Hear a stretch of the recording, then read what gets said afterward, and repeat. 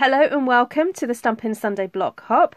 It's Ruth here at Artful Stampin', and today we're looking at the Happiness Blooms suite. It contains some really lovely images. It's got a bit of a retro vibe to it, and this stamp set is fabulous. It doesn't have any sentiment, so it is great for creating background pages or an accent on a card. It also has a lovely set of papers, for a set of 4 little flowers, which is great for adding accents to cards, and also this Memories and More card pack, as well as an embossing folder and some little accent stickers, epoxy stickers. So here are a bit of a look at the sticker sheets from the Memories and More pack.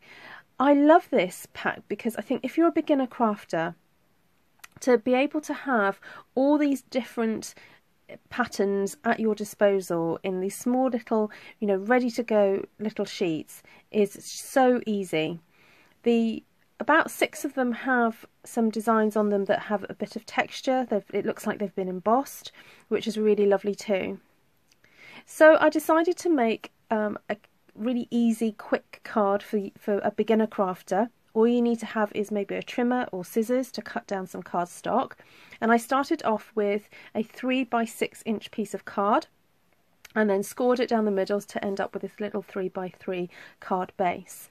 Then I chose some coordinating coloured card. So I've got this lovely floral here, the stripe, and that kind of like scallop, almost like little half moon shapes.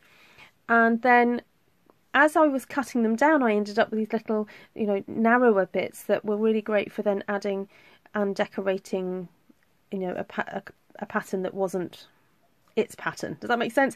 So, like I've had to put the stripe onto this one here, or I've put a stripe onto a floral, or. So bear that in mind when you are cutting down cardstock, that if you are trimming it down, you do end up with a little piece that would perfectly match and can be an accent on another card. So I've used the smile sticker here, and also some of those cute little, they're almost like little joined up circles. They're just really cute and really easy to use. So this is the second one with that lovely retro feel, or retro floral feel to it. And I didn't want to hide a lot of those florals because I think they're super fun. And you can see how easy it was just to put this together. I just stuck that little strip on, put the thank you sticker on, and here I am just putting a little bit of a dimensional on the back of the flower sticker to make it just pop a little bit more off the card. Now I can imagine you could use these cards for adding to perhaps a little bunch of flowers that you're going to give to somebody, or just to add to a little gift and just to be able to write a little note on them. So this stripe is that lovely classic design, and I thought it would be nice to break it up a little bit with that, what I call the half moon design. And then this time the hello sticker, which again I decided to raise up a little bit by putting a piece of dimensionals on there. And as you can see, I use that edge bit that sometimes gets a little bit forgotten. So the lovely little floral stickers are great for just adding a little bit of accent to this. Now the products that you see me using are available via my blog, artfulstampin.co.uk, and don't forget to grab the host code if you're going to be placing an online order. So these little cards match perfectly into the 3 by 3 little envelopes that you can purchase from the annual catalogue, and it's just so nice to have a coordinating little envelope that you don't have to make yourself.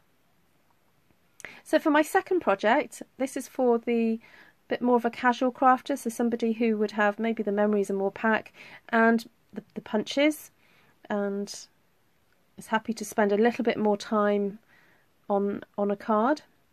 So I decided to use one of the cards that had happy birthday written across it and to highlight it in a slightly different way.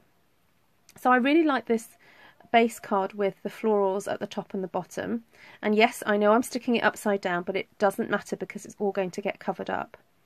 So I trimmed down the other piece and then stuck it down so that the happy birthday went through the centre of the card. I used my grid paper in a way so that that would help me align it. So it is useful to have something with a grid behind your work if ever you do need to align sentiments or strips of paper across the card. And here I'm using the strips that are available at the moment. They are kind of designed to make shaker cards because they're a little bit extra thick, and I really like them for creating extra dimension to a project. So as you can see, I'm laying those 2 strips either side of that happy birthday, and by having them raised up, it's bringing sort of attention to the happy birthday that's then set back a little bit. And typically we usually put sentiments on and have them raised up, but I thought it would be fun to have it set back instead. So these are the more daisy-like looking flowers from that 4 punch set, and I used the little ball tip of the little tool there to create a bit more dimension to them. And then I'm using the sort of what I call the blue tack end, the tacky end of my picky tool to get those stuck on. Then to get the little epoxy stickers off, I'm using the little pointy tip and adding some little yellow stickers or epoxy dots to my design, just to break up some of the space there. And there you have it, a really cute little card. Lots of lovely spring colours to that one. So for my third and final card, this one was going to be, it has been made with the more avid crafter in mind who perhaps have a few more supplies. So I decided to use the Bloom by Bloom stamp set and stamped out several of the leaf images. Now there isn't a die that matches this stamp set, but it was really easy to cut out these elements because they're quite curvy, and it took a few extra minutes, but it was kind of worth it for what I wanted to do. So here I'm using the Stampin' Up snips, paper snips, and I have to say these are so useful for fussy cutting. They are super duper sharp, but they do come with their own cover, and I do recommend that you keep hold of that little cover to keep them safe.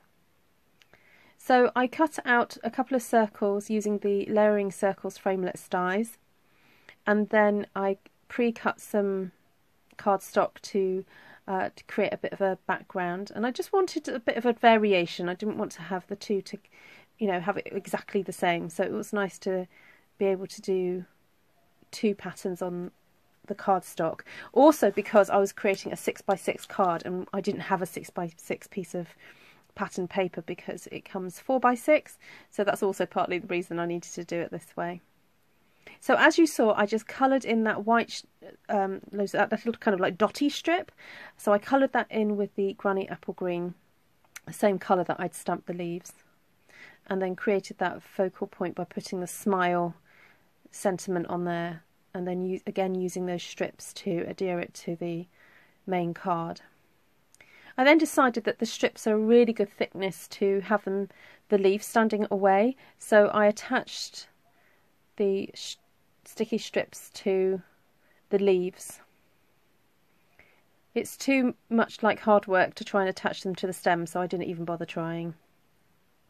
So again, I'm using that lovely daisy punch that's in that set and cutting out some Calypso coral card. I then attached some of the small dimensionals to the backs of those and then clustered them together. Because I had such a large design in the background, I thought, how am I going to make these flowers stand out? Having a small flower against a big one, it was very easy for that little flower to get lost. So I decided to cluster them up together and then stick some of those lovely blue dots in the centre just to give them a bit of more interest. So here we are, the final 3 simple cards for the beginner crafter, then this one for the more casual crafter with a few more supplies in there, and then the final one which is a little bit more detailed there. So thank you for joining me today. Don't forget to subscribe if this is the first time that you've seen my channel and you like what you see. Please do subscribe, and here are a couple more videos for you to see making some use of some paper flowers. I do love them, so enjoy. Take care for now. Bye bye.